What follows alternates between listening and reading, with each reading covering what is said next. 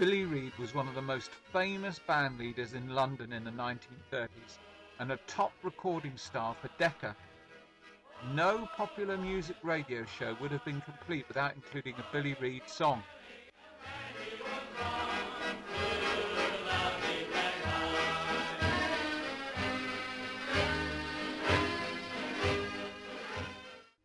His songs were recorded by Frank Sinatra, Ella Fitzgerald, Vera Lynn, the Ink Spots, Peggy Lee, Al Martino and Louis Armstrong.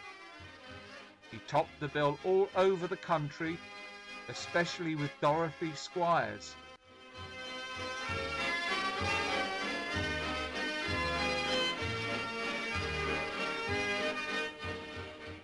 He was the first British songwriter to top the US charts, following that first hit by 2 more US number 1.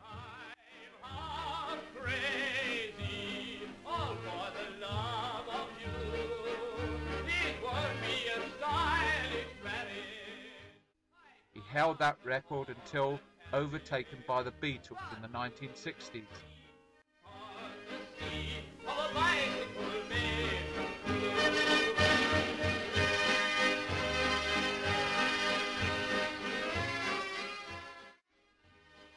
In the 60s, from massive star and a millionaire songwriter by 1974, his public had forgotten him, and he died penniless, bankrupt, and in obscurity from acute kidney disease.